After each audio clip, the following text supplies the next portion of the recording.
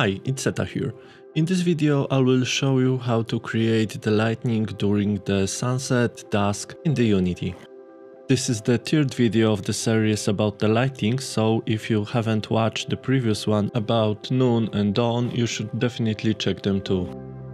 The dusk is very similar to the dawn, but there is few differences between them. The most common colors during the sunset are red, orange and purple. The sun appears larger than during the day and shadows are longer and softer. The colors appear much more saturated than during dawn and the clouds are darker. So now when we know that, let's go to the Unity and try recreate this sunset dusk lightning.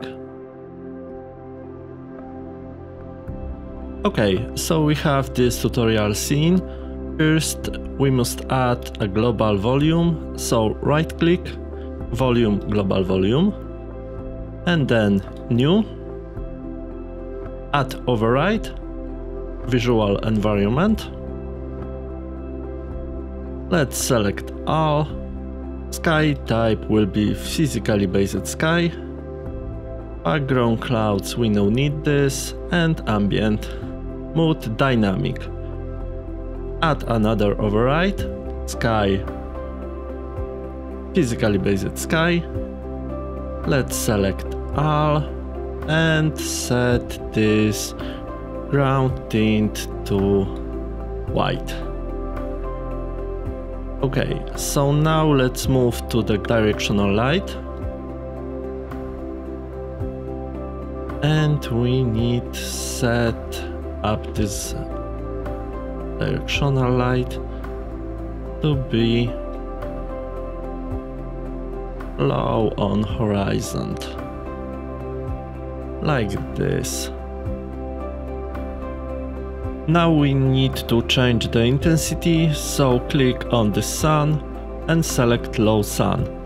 Because the scene has too much bloom, we need to go back to the global volume and add another override, post-processing bloom, and we select all.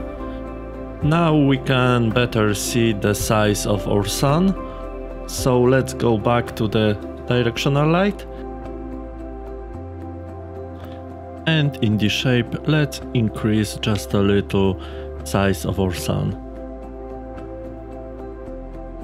like that, and decrease the flare size, and we need to increase this flare falloff.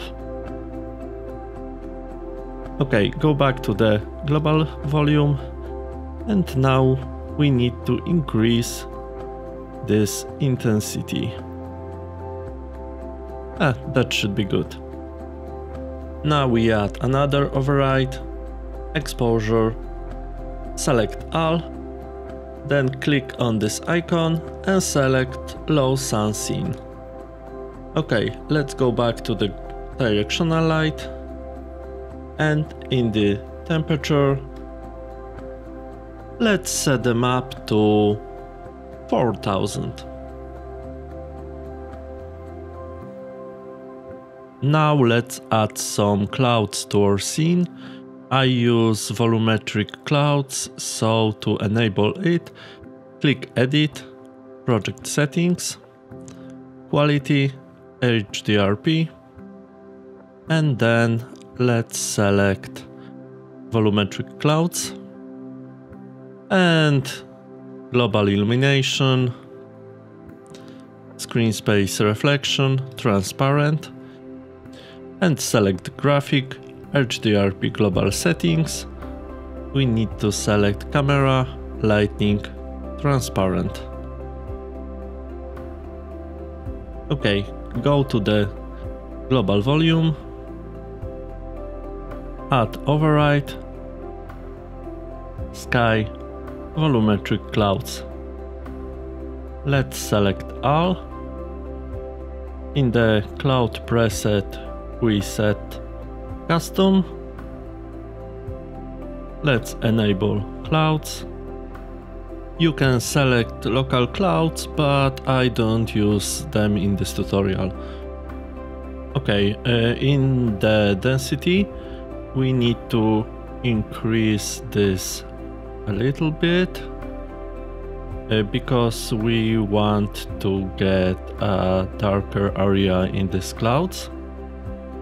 Now let's decrease the lowest clouds to 100 and cloud thickness to 1000.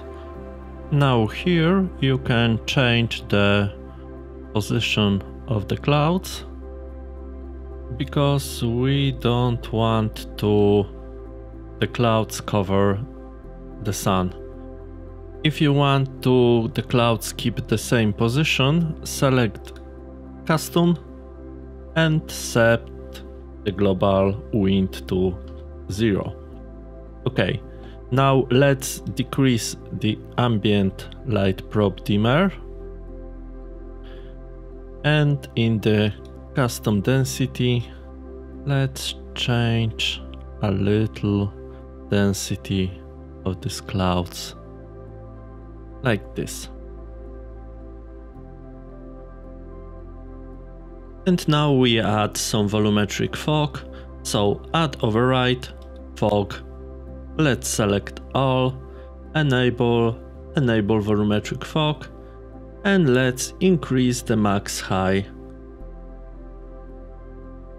just a little, and fog distance, in this case it will be 200. Now we add another override, lightning, SS global illumination, select all,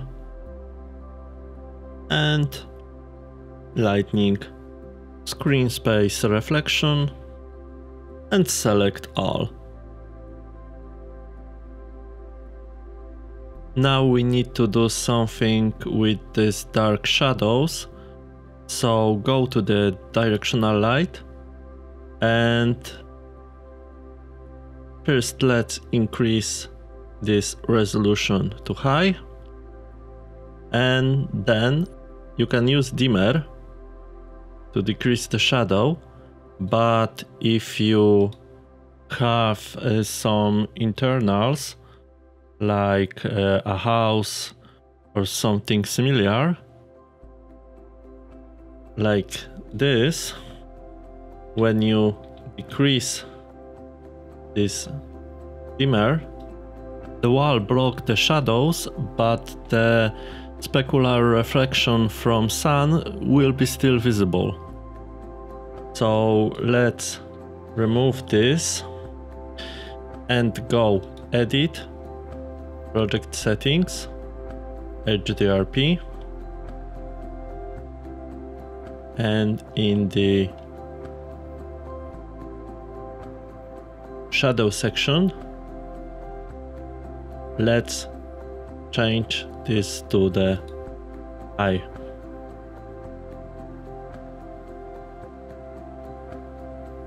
Okay, so as you can see, the shadow has changed. There is no hard shadows like before. I show you again the difference between the medium settings and the high settings. This option has a slight performance impact, but the shadows look much better. And when we set filtering quality to high, in directional light shadow sections we have high quality settings, so we can change this blocker sample count, blur intensity or diameter scale to sharp shadow. So now let's add a local volumetric fog, right click, rendering, local volumetric fog. Let's increase this size to 100. In all direction. Let's change fog distance to 700. And let's change the albedo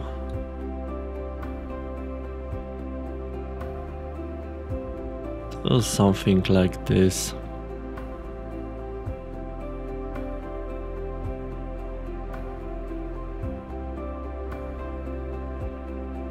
Okay, now let's add reflection probe. So right click, lightning, reflection probe. Let's increase this reflection probe to 100. Check use influence volume. Let's blend the distance just a little. Let's set this probe something around 2 meters above the ground. Here. And bake them. Okay, now let's increase the multiplier of this reflection probe to something like this.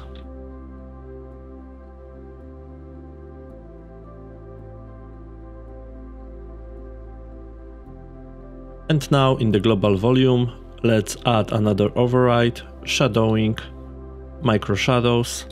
Let's enable all. Let's set them to the half. And another override, post-processing, shadows midtone highlights. Let's check shadows and increase just a little. And now let's add another override, post-processing and white balance. Let's enable temperature and tint. And from this moment, it's up to you what final effect you want to get. You can move this temperature slider to get a little colder sunset or a little warmer, or give him a little reddish tint. And that's all for this tutorial. Thank you for watching, and if you have any questions, write me them in the comments below. I also recommend watching other tutorials in this series, and until next time, see ya!